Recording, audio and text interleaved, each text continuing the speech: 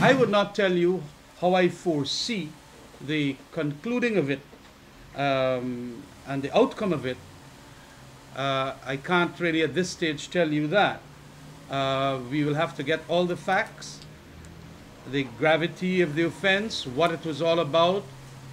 I also saw in the newspapers that he had denied the allegation, and it was a kind of what do you say, it's being fined without admission of guilt. AFC leader Kamaraj Ramjatan.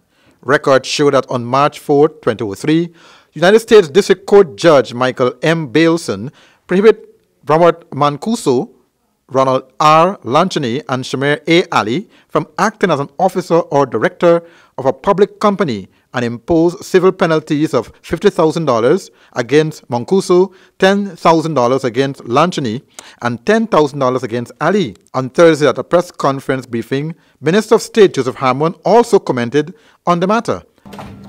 Well, I cannot say that because the minister is now to check with the sources of that information as to where it came from, and then the thing that we will do, we will ask the person to provide us with information.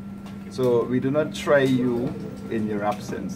The person will be given an opportunity to provide an answer, to provide explanations to the ministry as to what that situation is.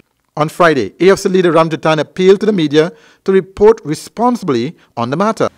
Of course, it did take us all by surprise because we did not know, and although the credentials checks were made, nothing was seen there.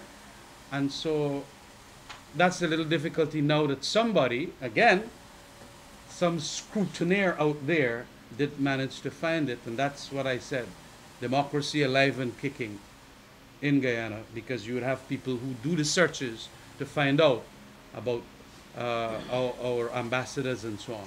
That probe, the party leader said, would include acquiring the facts of the case in which he was fined without admission of guilt and its gravity.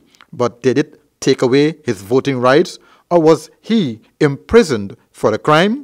Ramjatan said, because indeed it is a civil matter, and I'm learning a little more as we proceed in hearing from him and so on. This was not your regular court of law that could have jailed you. It was a regulatory body that could have fined without you even admitting to the guilt and so on. And that is the record of it.